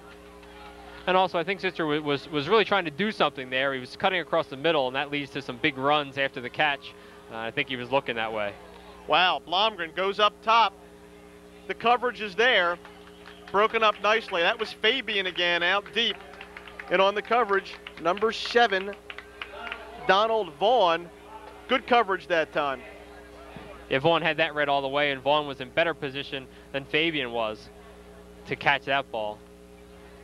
Boy, I'll tell you, Mike Pettin not sparing the rod here. He's up 28-0, 33 seconds to go in the half, and he goes deep on the first play from scrimmage on this series. Yeah, well, I think that clears up why he declined the penalty down deep in Norristown territory. He's obviously looking to get the ball back, and Norristown might have saved themselves being down even more by putting together those few first downs. So not insignificant, but we're certainly seeing some creative offense with 4 guys wide, and nobody out here for Norristown to cover. The quick pass. They set it up down the sideline. Ra-Ra Lusain knocks the receiver out of bounds. That's number 44 for the Bucks, Leo Schultz. Boy, that was quite a set. 2 players left, 2 players right. Yeah, it's something that Norristown couldn't have been prepared for there. And good thing Lusain was alert enough just to shoot out from his end position to get Schultz and knock him out of bounds. What that play does is guarantee that you're going to get out of bounds while picking up some pretty good yardage. So a good play at the time. But the Bucks are going full bear right here, going for points. 18 seconds to play in the half. Blomgren, nice pass. Nice touch pass completed to Cliggett. Cliggett out of bounds at the 20 with 9 seconds to play here in the half. Yeah, and that time it looked like there's a little mix-up in the zone there. Zitzer had the short coverage, but you wonder why anybody's got the short coverage with a time as it is. There are 18 seconds left, and if you can limit them to some short plays, they're not going to get any points. But that time he settled into the zone there with Stewart and Thompson playing way back deep, 40 yards off the line of scrimmage. Zitzer 10 yards off, and the receiver just settled down 25 yards from line of scrimmage. So, yeah, Norristown really didn't play that one too cleanly, and now the Bucks are calling their final timeout just to make sure here. Boy, I'll tell you, 9 seconds. You figure they've got 2 shots at the end zone. They lead 28-0. Mike Pettin's going to call time and talk it over. They've got the ball at the Eagle 23-yard line. I didn't like the fact that Abington was going for the end zone when they were up 20-10 at the very end of that game last week. Yeah, it's a pretty nasty sign here in Suburban 1. I don't know if it's something against Norristown, and if there is, I don't know why there would be, or if it's just the trend. Maybe it's just the way things are going, but certainly Abington tried to pour it on at the end, and we questioned that, but their final play of that game really solidified that notion that they were trying to put some points on the board. And now Central Bucks West, I mean, it's put away. I mean, we're not going out on a limb to say that right now. It's put away at 28-0. And they're definitely trying to put another touchdown on right here. Could it be playoff points or playoff tiebreakers? You know, points scored against division opponents? Yeah, that is one of the tiebreakers, but that's pretty far down the list. I guess it's something to consider, and that's really the only thing that you could even understand at this point. That could be the only justifiable reason. Again, they set 4 wide receivers into the formation. Keep Armstrong back to block. Eagles blitz. Blomgren gets it up. Man open. Touchdown. There's a flag down. Let's wait and see what the penalty is. I tend to believe the penalty's against the defense, but let's wait and see.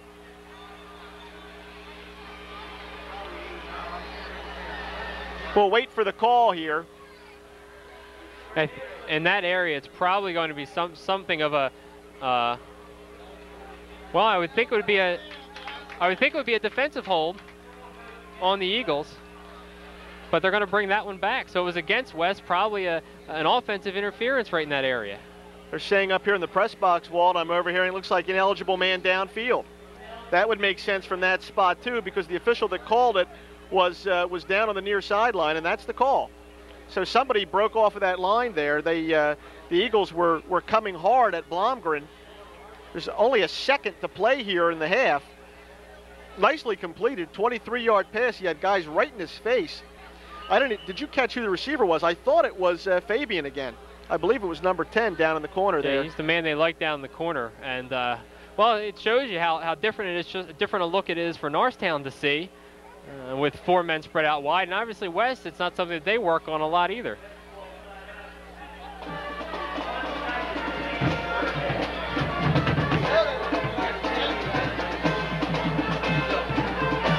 Yeah, well, that saved Norristown some points right there because with 4 guys out, Norristown only had 3 guys back deep. It's rare that you see a team be completely outmanned back there in the secondary, but West had guys wide open everywhere.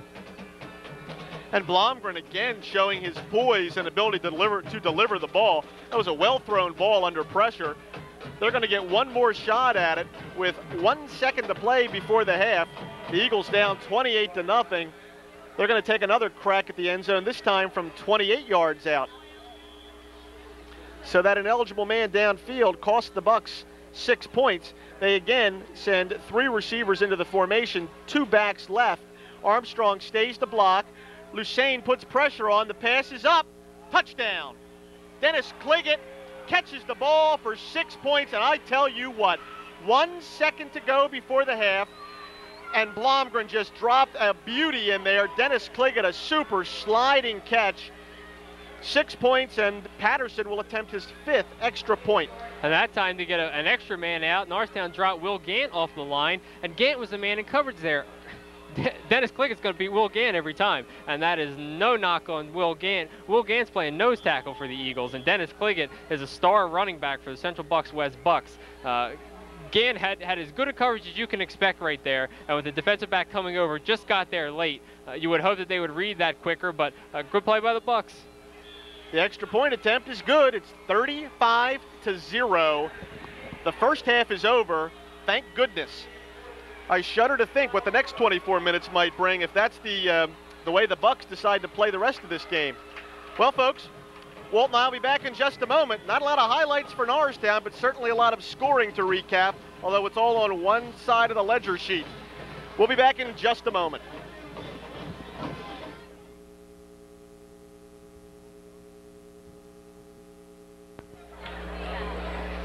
Okay, folks, at the half, once again, 35 points up on the board by the Central Bucks West Bucks. They got to come up with a better nickname. That sounds terrible, doesn't it? The Central Bucks West Bucks. Bucks West Bucks. Bucks West It's like Bucks. the Norristown Norrises, you know? I mean, come on, let's go here. Philadelphia Phillies, does that ring a bell? Yeah, well, okay, fine. That's a fine example.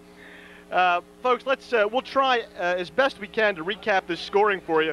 At least the drives weren't long and drawn out and tedious. I mean, they're pretty quick. Yeah, not at all. It was 2 minutes, 12 seconds was the first CB West drive. That went 6 plays, 55 yards, resulted in a touchdown run of 5 yards by Dennis Cliggett.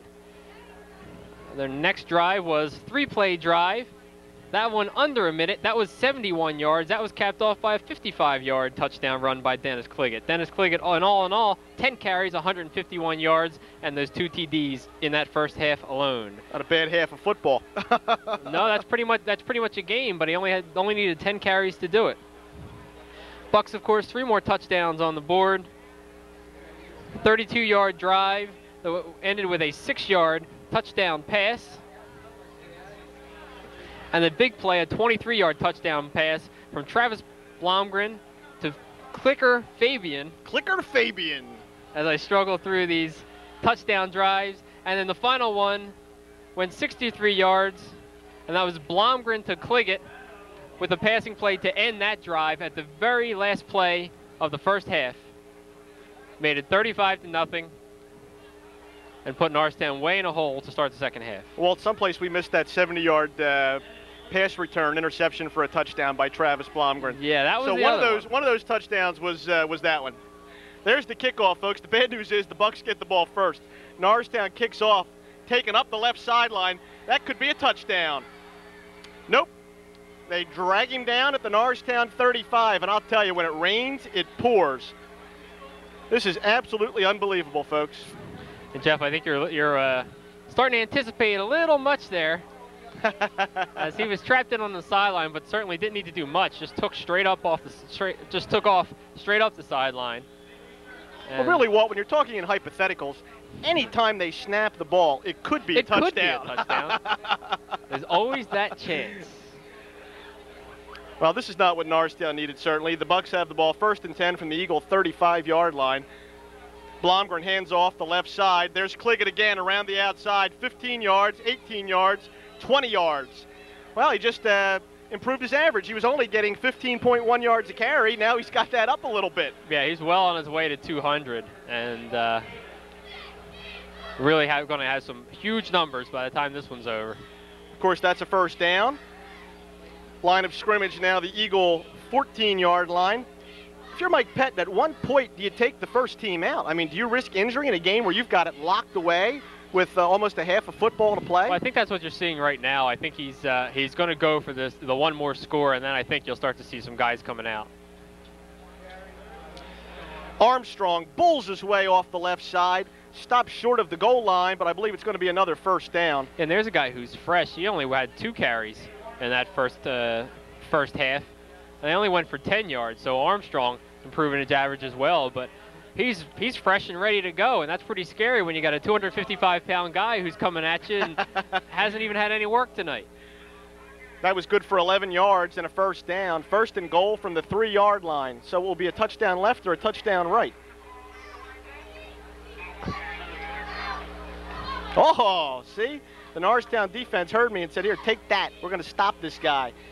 You know why? Because they went right up the middle. I said right. Left or right, and they didn't heed my call. They tried to take it right down the middle, and the Eagles stopped if there's a player down on the field.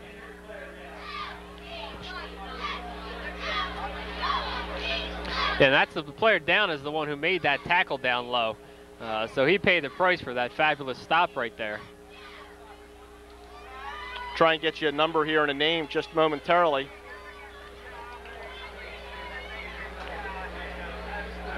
It'll be 2nd and goal, about a yard on that carry. 2nd and goal from the 2.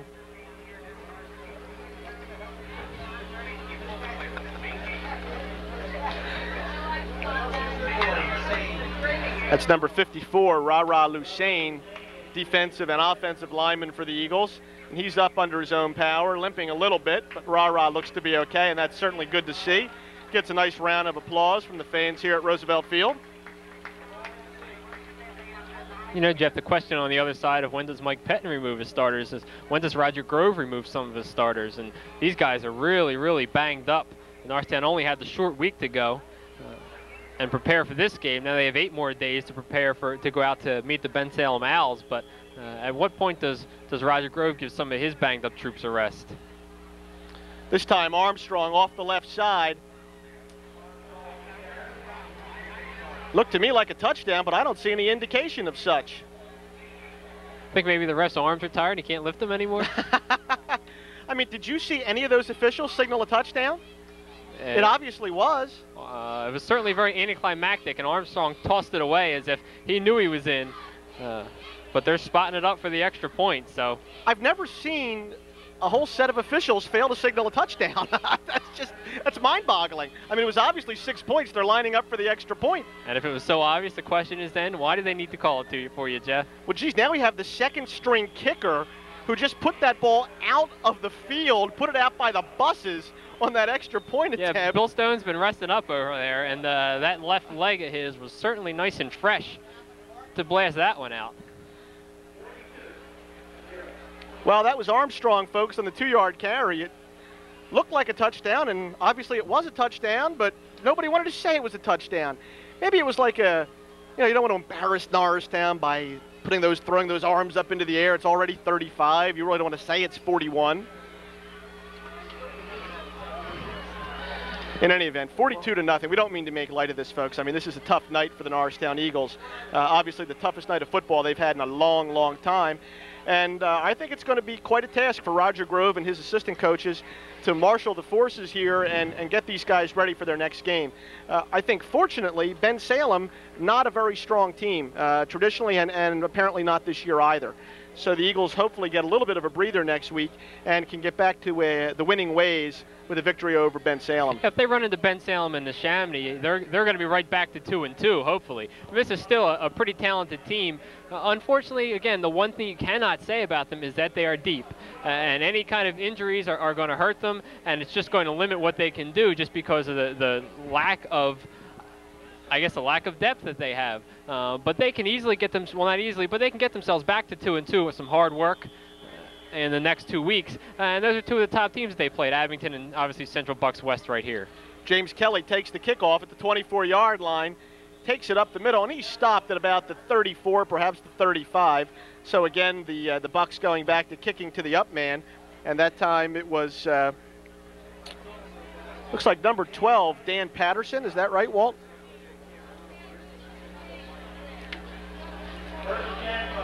Yeah, that was Dan Patterson. He's walking off the field right now, so he was the one who put that one down to James Kelly.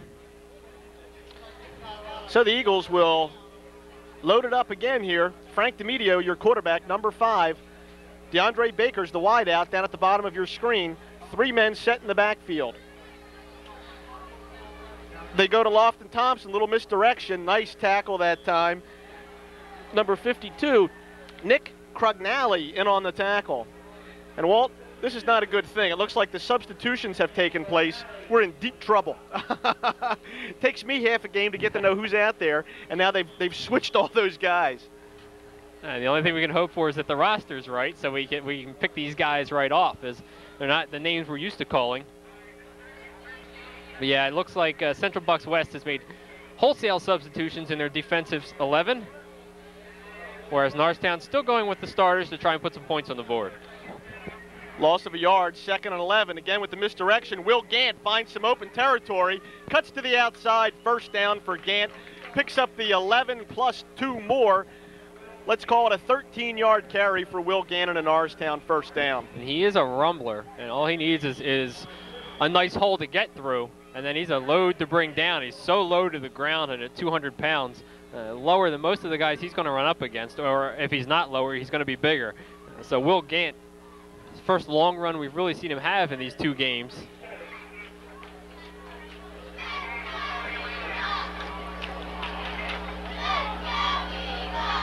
DeMedio, the quick handoff up the middle to Kelly. Kelly picks his way nicely, picks up about 6 or 7 before he's brought down in the secondary.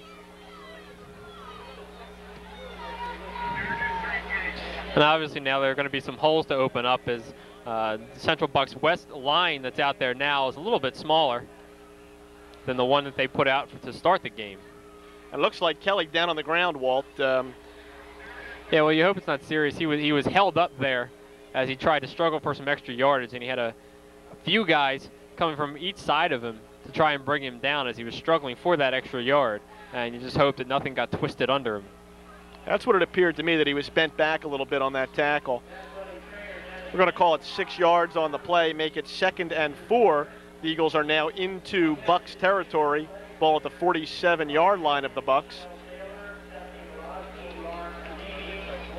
Well, I guess we know the number now. It's 42 points. Once you have 42, then that's enough. When you're ahead 42-0, you can substitute. Yeah, I think it was the situation. I think he really just wanted to get that one more in that second half, just to keep his starters in and get them a little more work so they didn't just have to come out and sit right on the bench. And I think he probably discussed that if there was one more touchdown, then telling his other guys to be ready to play. And Kelly's walking off now, and he has a slight limp, so it does look like it was something down in the legs. So there's another injury that Norristown can ill afford, as James Kelly's a star going both ways. They really need him.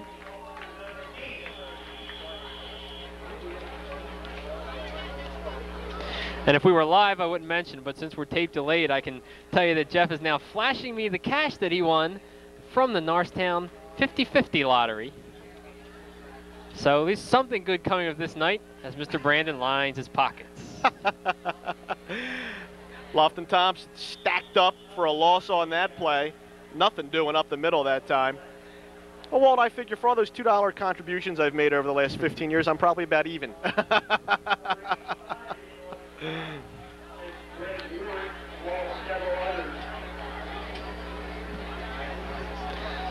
You know, in the old days, at least we used to say we'd get a free pizza for doing these games, and it was older days than me. I never got pizza. Well, it never really happened, but at least we talked about it. Okay. We tried to throw a little guilt at Tony Coya, but it never really seemed to bother him much.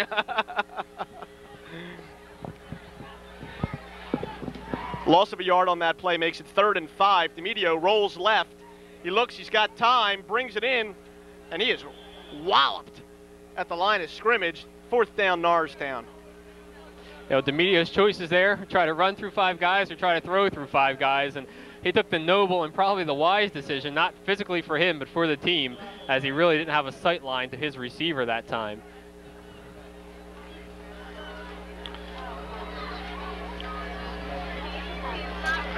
So down by 42 with 7:02 to play in the 3rd quarter. The Eagles will set up to punt. Will Gant doing the duty. DeMedio looking to the sidelines, and Norristown's going to have to call timeout. Obvious confusion out there.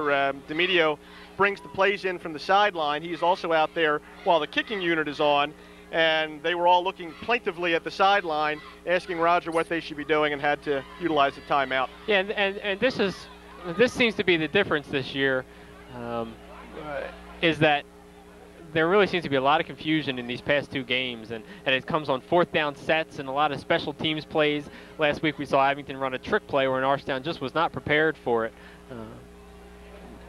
And that seems to be the difference from past years, is that there's a lot of confusion out there early this season, and that's a real quick way to put yourself in a hole in as tough a conference as this.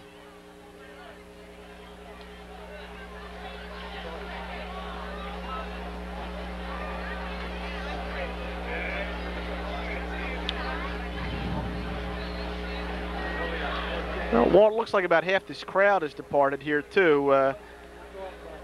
Again, this can be a huge game in any given season for both of these teams, but tonight, obviously, the Bucks simply the much better team, and they have demonstrated that quite clearly. Yeah, it's amazing the difference a year makes. I mean, we went up to War Memorial last year for the Bucks and the Eagles, and that place was just jammed. We were shoulder to shoulder and just people on top of each other for what was a tight game for most of the way. The Bucks really did dominate, but there was always that hope.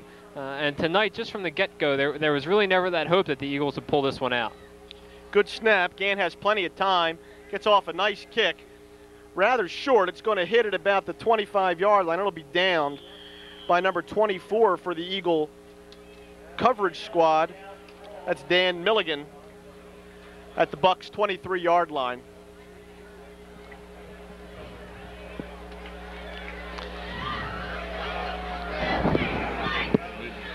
All I can hope is that Roger Grove keeps his starters in for most of this game, because I'm sure we've got a whole different squad out there for the Bucks. Let's see if we can at least pick up the position players for you.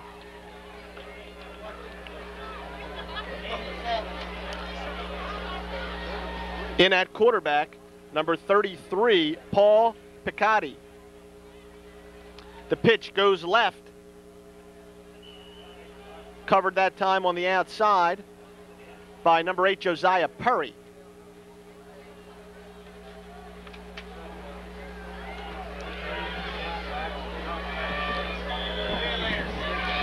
Six yards on the carry, 2nd and 4.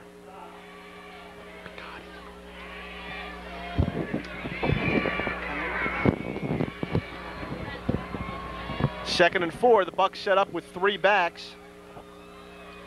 This time they go right. Stacked up nicely by the Eagles. Ra-Ra Lusain in on the tackle. Again, we'll try and get you these ball carriers, folks. It's not easy to pick out those numbers.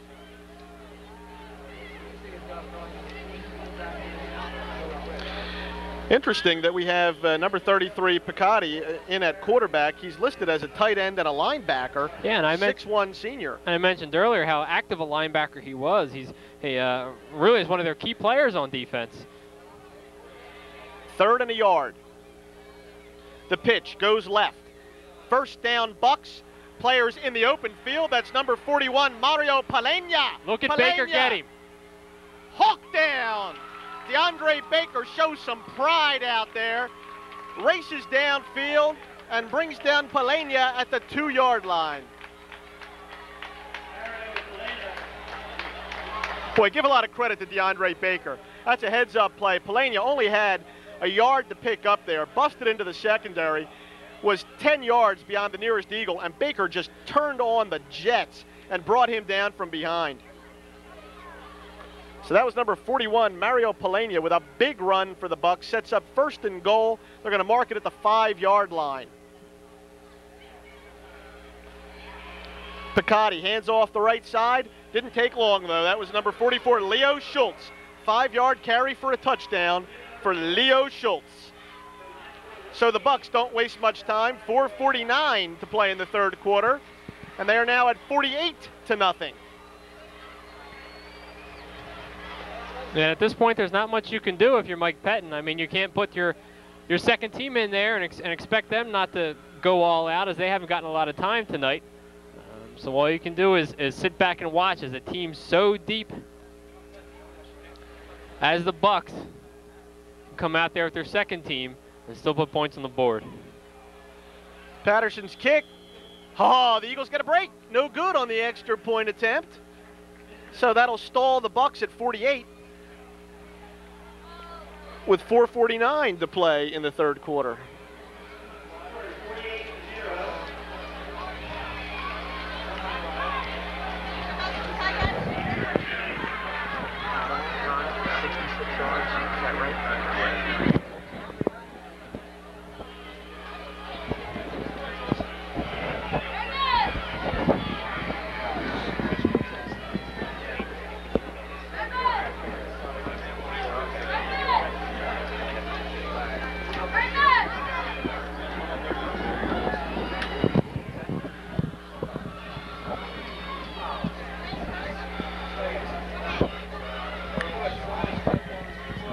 Tell you what, I really like this DeAndre Baker. He's shown us a lot in 2 games. Obviously, 2 losing efforts, these 2 home games here at Roosevelt Field after the first game win on Labor Day weekend against Westchester Henderson.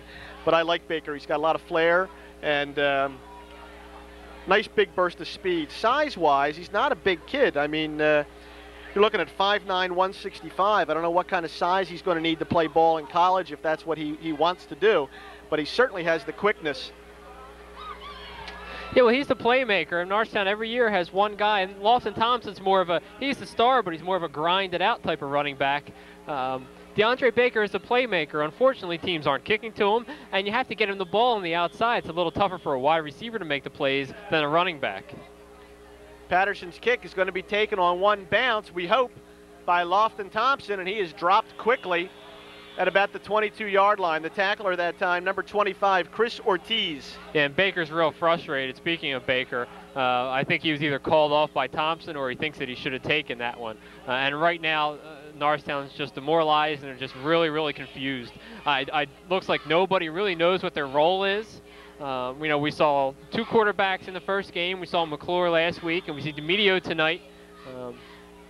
And I don't want to speculate on that because we really don't know what the reasoning is for DeMedio being in tonight. So it may be out of necessity. We don't know.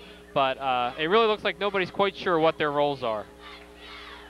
The handoff up the middle to Will Gant. Nice solid run by Will Gant. He bulls ahead, still up. First down for the Eagles, and Will Gant just takes it right up the gut of the Bucs. Good for about 16 yards. Yeah, and five steps, and Will Gant's ready to punish somebody. He will not avoid contact. Obviously, he's got a defensive mentality, and this year being pressed into service by the Eagles as a running back. But he will look for contact, and that time he found it and managed to get 5 yards after it. So a first down for the Eagles.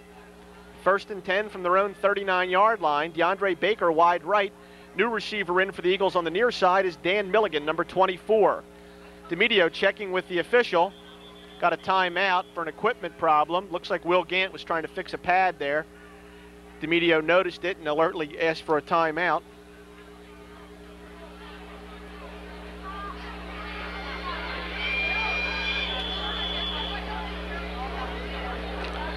Eagles will march back to the line of scrimmage here with the clock running. Under 4 minutes to play in the third quarter. The Bucs up on top, 48-0. DeMedio, quick handoff to Gant again. Into the secondary. One guy, he just ran past him. Heads for the far sideline, and he's finally pulled down. But a great run that time by Will Gant. setting up, starting at his own 39-yard line and inside the 30 of the Bucks. And obviously, when I said that Will Gant looks for the contact, doesn't mean he'll always find it, because he can make people miss. And that time, a nice sidestep, picked up 15 more yards afterwards, and just had one man who came off the corner to get him, or else he was in for the score. It was about a 36-yard carry that time for Gant from his own 39-yard line all the way down to the 25-yard line, let's call it. This time Lofton Thompson around the right side has good running room. He's close to the stick, and perhaps another Eagle first down. You know, Jeff, Lofton Thompson is really fun to watch run. He's got great balance, and really at all times can go either way. Doesn't matter. You know, he doesn't necessarily need to be forced to one side. Some guys always like to go to their right or definitely straight ahead runners, but Lofton Thompson really keeps his balance well, and at all times can shift one way or another, and that's why he picks up the couple of extra yards and always has a great yards per carry average. And it was a Norristown first down, 1st and 10 from the 15-yard line. Pardon me, check that, the 10. Carry goes up the middle.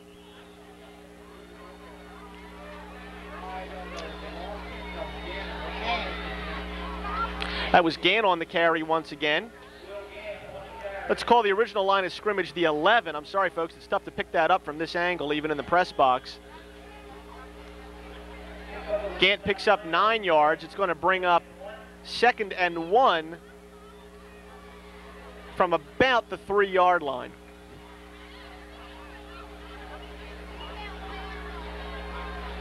Gant off the right side. Looks like close to a touchdown it is. The Eagles are on the board, ladies and gentlemen. 2:24 to play in the third quarter. Will Gant goes over right tackle for a touchdown, and Walt, certainly appropriate that Gant would actually get the points on that drive. He was certainly the dominant player. Yeah, he was the horse. They just gave him the ball that time and told him to run with it, and the line really did a nice job. That's a starting unit out there, and they've been beaten up for a couple of games, but Will Gant really carried the load that time behind a line which was opening up some holes, and the cheerleaders get a chance to warm up their arms a little bit as the plastic football is coming into the stands for the Norristown score.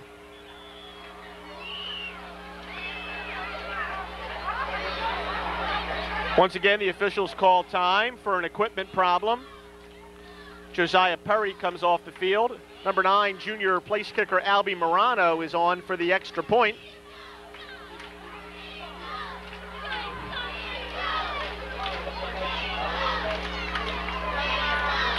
Well, that might not have been equipment with Josiah Perry. The officials pointing to Perry's neck. Might be some kind of a neck strain or something. He's twisting his neck around a little bit. I'm not quite sure. Trainer Dennis Flynn taking a look at him right now. In any event, Morano will be on to attempt the extra point.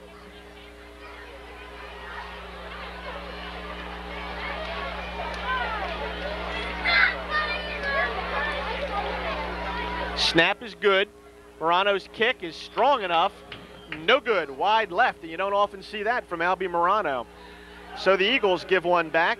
The score now 48-6 with 2:23 remaining in the third quarter.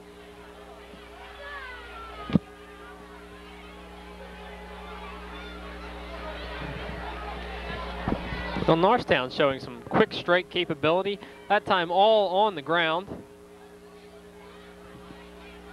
As they go 5 plays and 78 yards.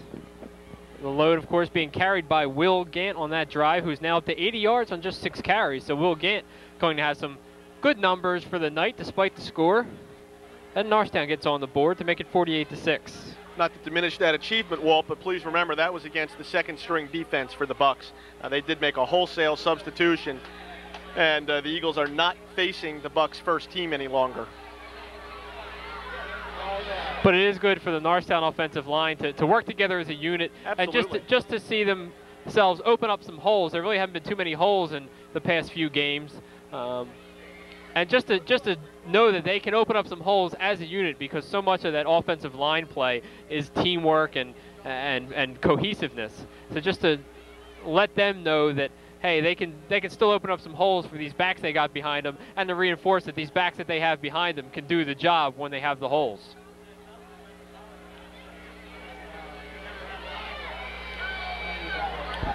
So Morano will kick off. Morano, a soccer player for the Norristown High varsity soccer squad, does double duty as the place kicker for the Eagles. Strong kick, taken at about the 10-yard line. Ball returner, that's number 41, who had that big carry earlier in this game. Palena, Mario Palena.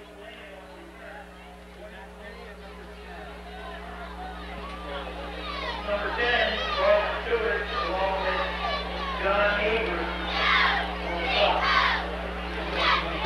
So Central Bucks West has the ball again. This time they'll start the drive at their own 29-yard line, 1st and 10. And Walt, it looks like Roger Grove has also made his substitutions now that his team is on the board. We have a whole new set of defenders in for the Norristown Eagles. We'll try and get you these players as best we can. Paul Picotti, the quarterback, pitches left, goes to number 25, Chris Ortiz, cuts it back up. He's stopped there that time by number 20 for Norristown, Bobby Davis. Bobby Davis and Darryl Johnson on the stop. It was a 7-yard pickup for Ortiz, make it 2nd and 3 from the 36-yard line.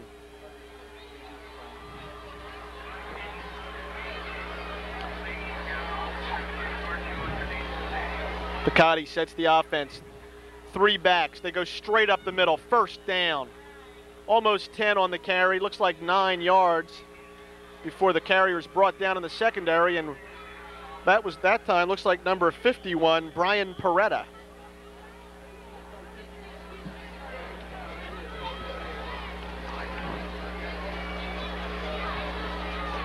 Well, this will be good for the Eagles to see what they have. Maybe you never know when a player is going to emerge out of these JV players to come up and maybe help your varsity team.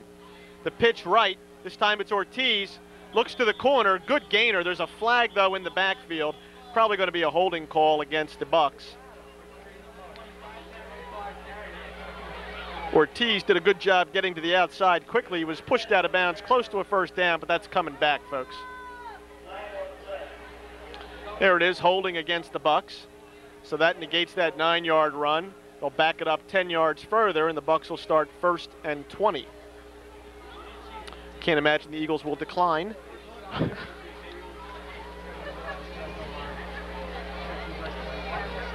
It's 1:01 to play here in this 3rd quarter, folks. If you joined us late, you missed a lot. Well, that's probably better. It's 48-6. The Bucks up on top of the host Eagles. Here on a very nice night for football. The weather's been great.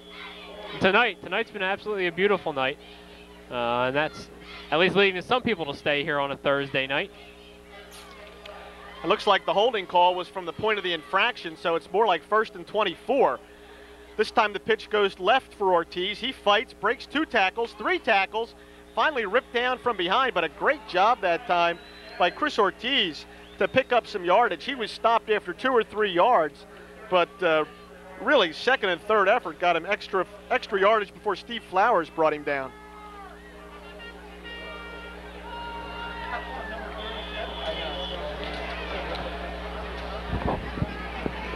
Picked up about 12 on that play, perhaps 13, make it 2nd and 11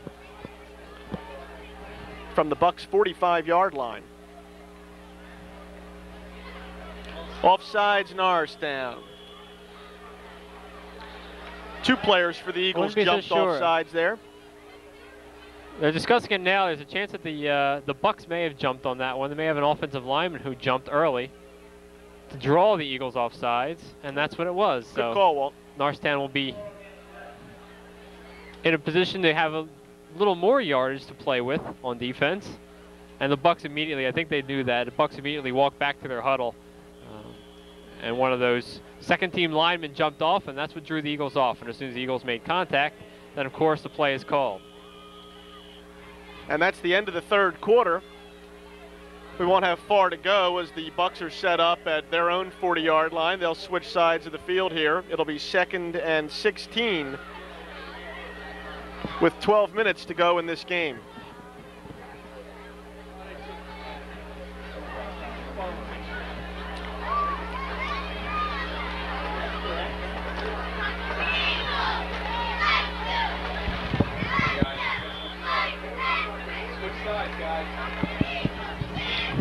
Well, folks, I've never seen this either.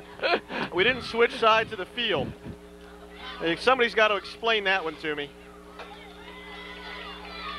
Well, now I've seen everything.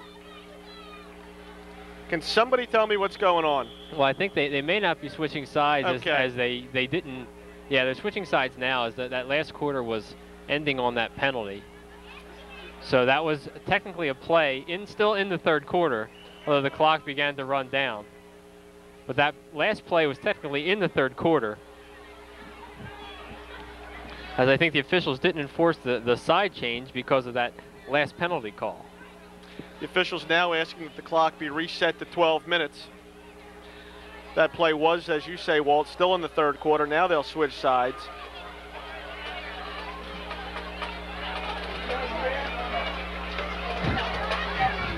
Well, it's a track meet out there now, Jeff. They're jogging back up and down, back and forth up the field, trying to find the right spot. And I think the officials have been lulled a little bit into this blowout. The sticks are just moving now. I don't think anybody knows really what's going on at this point. And I think they've wrapped up about 5 of the Bucks over there in those chains. And the Bucks are coming out of their huddle ready to play. It's like, sorry, fellas, we've got a little delay here on the field.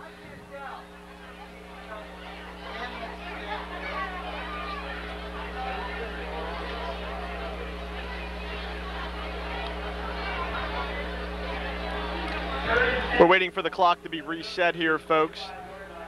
It'll be 3rd and 10 from the 45-yard line. And Walt, that's another consequence of these wholesale changes. You know, you have these squads in here that aren't quite used to playing in these situations, and everybody gets a little jumpy. You have more penalties and more confusion. And the officials are now set to go. We've got 12 minutes to play in the game. Forget that last 6-second play. Now we're ready to go. And now they call timeout. Okay, folks, I've seen everything. This is absolutely unbelievable. Mike Pettin calls time. We just had about a 3-minute delay. At the end of it, Mike Pettin calls time. Well, if you're going to use your timeouts, you might as well make the most of them. And he used all the time as the clock was being reset, and then has every right to use his timeout and does. So Mike Pettin, you know, Jeff, this may be an attempt to settle down his team, as there was a bit of confusion there for everybody involved. And he may just be telling them right now, hey, look, there's still 12 minutes to go. This is still your football game right now. You've only been playing a half. And, you know, I don't want you guys to slip down. As we know, he's a stickler for discipline. So right now he may be trying to keep his second team a little bit focused right now, as it doesn't do them any good to come out and be unfocused. And at the worst, that's how you get somebody hurt. Some of these players in there for Norristown. We've got number 84, James Webb, number 20, Bobby Davis, number 41, Eon Stead, number 35, Darrell Johnston, number 25 in the secondary is Lawrence Arrington, number 44 also at safety, John Bird. Try and get you some of the rest of these players here. 3rd and 10. New quarterback for the Bucks. They go upstairs. Ball's completed to Ortiz, close to the first down. Good flying tackle that time. In at quarterback now is number 32 for the Bucks, Bill Stone. I like that better name than Paul Picotti. Bill Stone, much better, much more solid name. Yeah, Paul Picotti is your linebacker name. You know, I had Bill that last night at Stone's the what you Olive get from Garden. a- That Paul Paul Picotti, oh, that's tasty. That red sauce with the Paul Picotti, oh. 4th down, the Bucks are going for it. Well, I'll tell you, show no fear.